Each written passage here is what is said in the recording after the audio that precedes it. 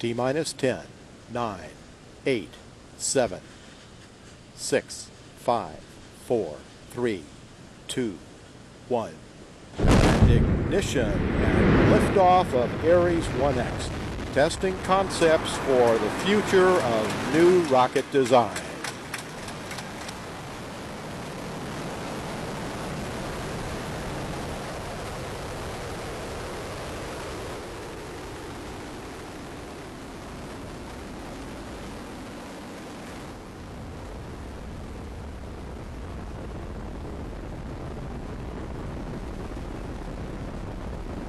Altitude now 2 miles. Vapor pressure now tapering off as designed. The vehicle is aligned itself with the planned trajectory.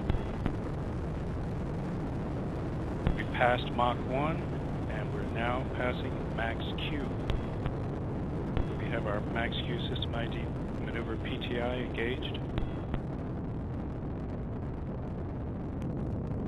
Now passing Mach 2.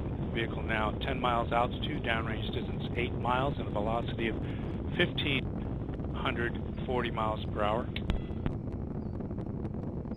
Plus 80 seconds, we've started our supersonic large amplitude ID maneuver PTI. We see the response.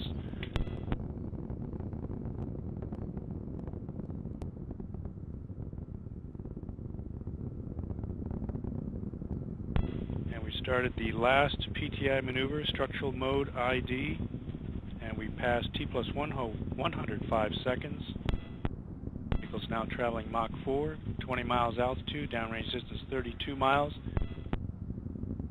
The SRM tail-off is observed. Burnout. Our APUs have shut down. CRDs have shut down. BDM fire. And SEP. We show a SEP and a tumble motor ignition. And we can also confirm on video. We see both parts of the vehicle tumbling, the first stage as well as the upper stage. Successful separation. Good clean signal all the way. T plus 150 seconds.